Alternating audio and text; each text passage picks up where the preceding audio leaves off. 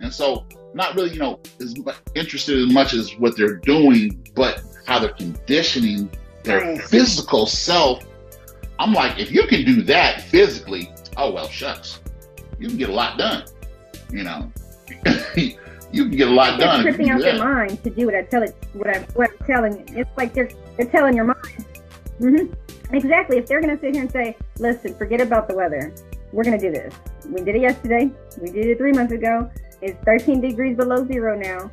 So we're going to dress appropriately. We're going to breathe different.